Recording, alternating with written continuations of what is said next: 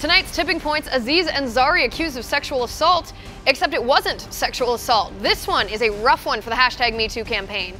Then Senator Jeff Flake set to compare President Trump to Stalin in a speech tomorrow. Plus, a Christian student group stripped of their registration and banned from campus for declining to seat a student who rejects their Christian principles in a leadership position. What?